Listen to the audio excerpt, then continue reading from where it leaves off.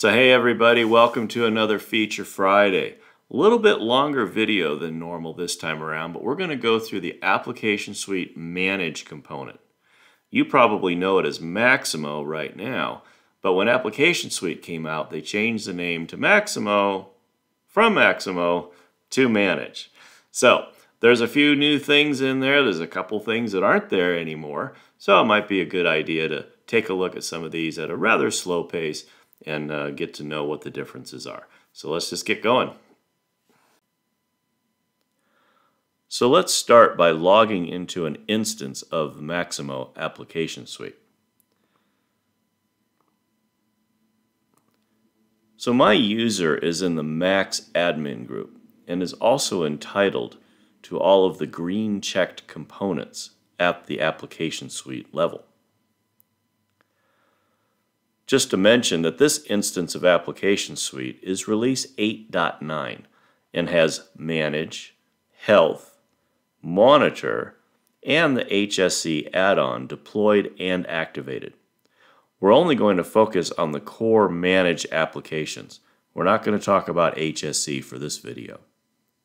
Click right into the Manage with Health tile, which simply means that I can go to Health from within Manage. Not something we're going to do in this video either. While Manage looks a bit different than Maximo 7.6, there is much that should be looking familiar to you. In the upper left corner is a set of bars. Those open up the Go-To menu when you click on them. Of course, the list of applications you see as a user are determined by the security groups that you are in. There's nothing new there. Of course, the Start Centers, depending on the security groups that reference Start Centers that your user is a member of, those Start Centers will appear here on the screen as well. Of course, over on the right-hand side, you have icons that you're familiar with. You have your bulletins that are coming from your system administrators. You have reports that might be available to you as a user. The gear is where administration is performed. If your user is in the Max admin group, like mine is, you will see the gear here, and there is some administration that'll be done there. Of course, you have your familiar context-sensitive help, as well as system information screens are available under the question mark. Over on the profile settings is where you're able to change your default information and other things that you're familiar with from Maximo 7.6. And of course, at the very bottom is your logout link. The 9 dots over here on the far right corner, this is your path back to the Application Suite Navigator, which is where we began with the tiles and such. Okay, so now let's just work our way down the left-hand side of the screen here, and we'll just point out some of the subtle changes as we work our way down. Find a navigation item does just that. So for example, if you type in work, it will show you all of the instances of the word work in the go-to menu, the application menu, if you will. And you just go ahead and X that out to continue on. Start centers. The house always returns you back to your start center. I'll just click on that so you can see that it's actually taking me back to where I already am. My recent applications, very familiar as you go to the different applications in the system. This is where you have been lately, and that just continues to grow until you have 8 in your list. Very typical there. Administration. It's largely the same except for a couple of things. One is that you'll notice that there's no license usage monitor here anywhere. That's no longer present because license or app points administration is performed at the Application Suite level. The other thing you'll notice is that the Administration Work Center is no longer present. Those functions are now done by way of the gear, as we mentioned, and also there's a new API application that you're going to see when we get to the integration module. So let's move on to analytics. You won't see too much different there. but allow us to mention that Cognos is now part of Application Suite after version 8.9. So you might want to look into that if you have some business intelligence and analysis needs. The asset module is largely the same, but note down here towards the bottom the introduction of what is being called role-based applications. These are actually the mobile applications that come with an Application Suite. And not only can they be loaded onto a mobile device as a true application, but they can also be launched from within Manage as a new browser tab. Moving on, let's close out Assets, go to Building Information Models. Nothing really new there. Going down to Change, no changes in Change. They're the same. Taking a look at Contracts, contracts are unchanged.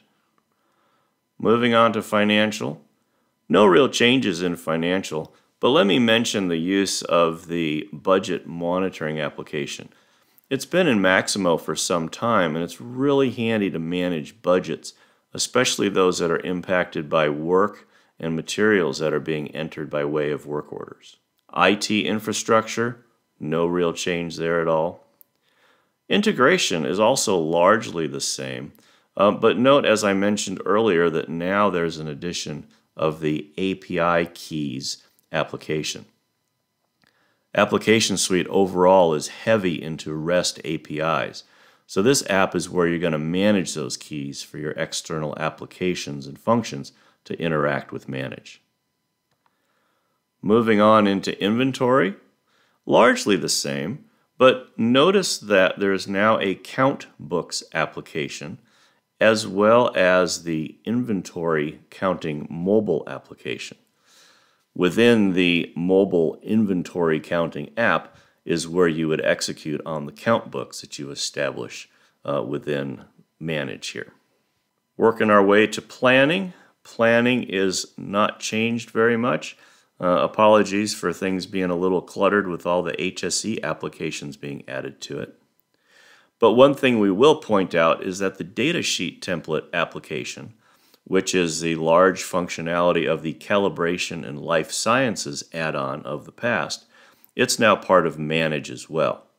So in order to take advantage of the calibration functionality of the past, it's now just part of Manage, so there's nothing else you need to do there. Rolling on down to planning and scheduling, this is your portal to the graphical scheduling applications.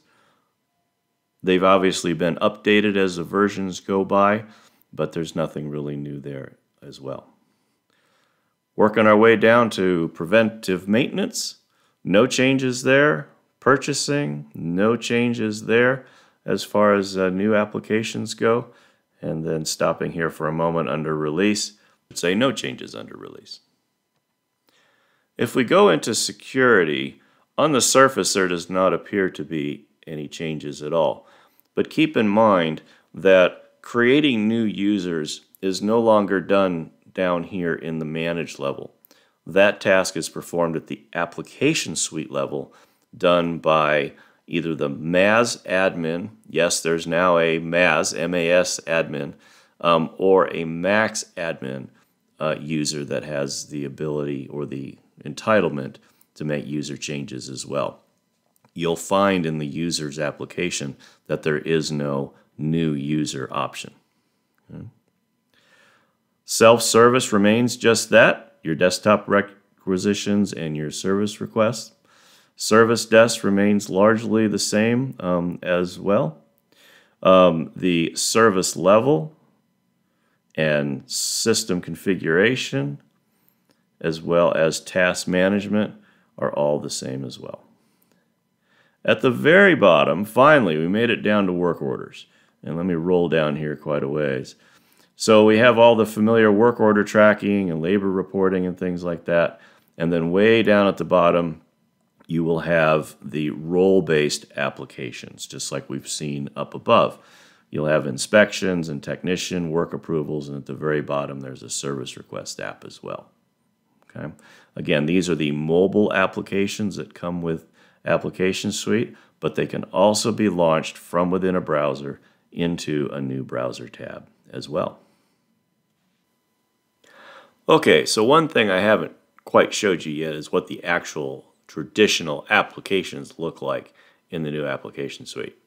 So I'm just going to jump way down here, back again to the bottom, down to work orders, open up work order tracking. It opens, of course. I'm going to hit enter and fill my list view. So you can see over on the left hand side here all of your common actions, and more actions are as you would expect them to see. Of course, you have your available queries that might exist as well over on the left hand side. Nothing new there. Over on the right hand side, towards the top, you will have your query controls, your more search fields. You can look at your where clause, saving your queries, things like that. And then, of course, you have your icons for adding new work orders, saving the work orders, moving forward, moving back. If you have reports and such that are up there on those print icons, you can use those as well.